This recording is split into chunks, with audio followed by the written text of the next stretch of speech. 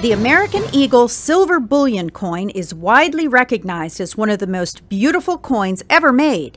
The demand for this unique and exquisite piece is unprecedented, yet little is known about what goes on behind the scenes to produce it. We caught up with the team at the United States Mint at West Point and got quite a lesson in how the American Eagle silver bullion coin is made. Our silver bullion program has been doing record numbers. We started the bullion program at the Mint in 1986, and we did approximately around 9 to 10 million coins a year.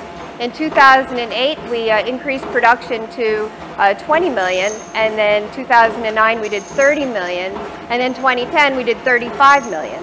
And this year in June, we already have completed 22 million coins in this facility for silver bullion. We receive our silver blanks in from the vendor. Headquarters handles the contracts, and they order these planchettes or blanks from the vendor. It comes in this form. It has an upset edge, and when we receive it, we verify that all of the count is correct, that we have all of the blanks, and then we send a sample up to the laboratory for the assay. Then these trays come into the press room. They get put into these setup trays where the edges are oiled properly to make sure that they run through the press smoothly, so it doesn't get any feeding system faults or jams. Then they get put into the cassettes, and the cassettes get fed into the press, and the press creates the bullion coin or any other coin that we run automatically. After the coin is struck, it is put into those trays, and the trays are brought over to the tuber. The tuber will put the coins into the plastic tubes, and there's 20 in a tube.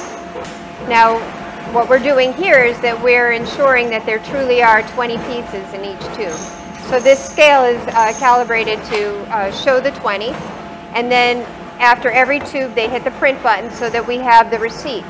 At the end, when we're done with the entire box, we put a stamp on there so that they sign to verify that there are indeed 500 coins per box.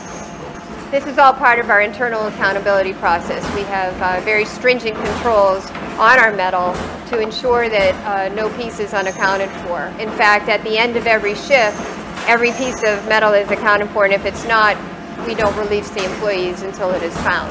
These coins are only sold to approved purchasers, and there's about a dozen of those. And the purpose of that, Congress set that up to provide a secondary market for the consumer. We run a 3-shift operation 5 days a week, so we don't stop. In terms of the employees here at this facility, they take a lot of pride in the work that they do. There's a lot of quality built into the process and the minting process and how they mint coins. They are very proud of what they do. They're dedicated in doing a good job, and it's reflective in the coins that are produced at this facility.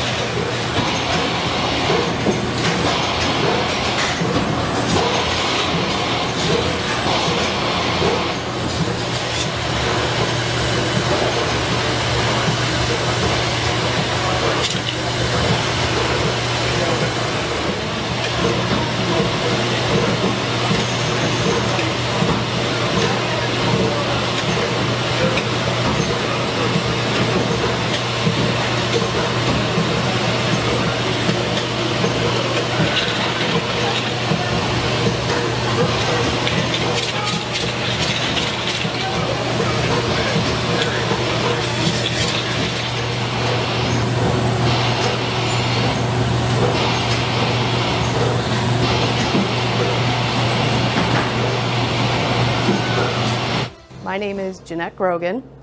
I've been here 10 years, and I'm the Chief Assayer at the West Point Mint. Let me spend a few minutes talking about the great work that Jeanette Grogan's doing up at West Point as the chief chemist. As you know, we produce a lot of silver and gold bullion at West Point every year.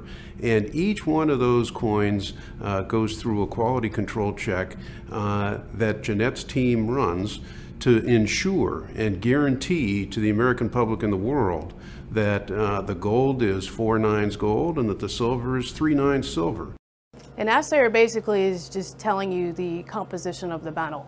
And here we have different purities of metal that we deal with. So it's my job to make sure that when we say a coin is 24 karat gold, that it's 24 karat gold, it's 22 karat gold, it's 22 karat gold, and so forth. It's important because we're actually certifying to the American public that the coins they buy from the government are the purity that we say they are. And we do guarantee the weight of the metal in troy ounces and the alloy composition.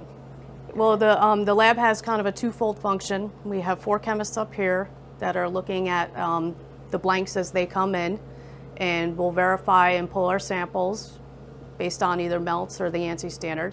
And when the blanks come up here, we start with the whole blanks, and we're looking for physical dimensions, weight, diameter, hardness, and then we'll go ahead and slice the blanks in half and look at the microstructure, the profile, and then we'll actually take that and roll it flat and sample for alloy composition. And that's done all up here.